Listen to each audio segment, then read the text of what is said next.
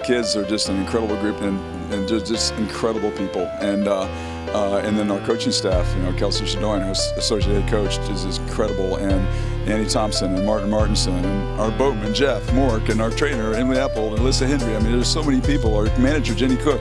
It's just amazing, you know, all the people that go into this to make this work. And I know my grandkids are watching today, so I want to give a shout out to Kevin and Colby and Nate. So thank you for watching, you guys, and thank you for all the people that did watch and support us. It's amazing. The second varsity race was incredible. I mean, Duke, my gosh, what a race that they produced. Just the fact that I thought we'd lost it with 10 strokes to go and we found another gear. I don't know where it came from, but they brought it home, and it was really, really impressive. It's Virginia by about 3 feet. Duke right behind. Who will pull across? It's Virginia. It looks like they eased just past Duke right at the end.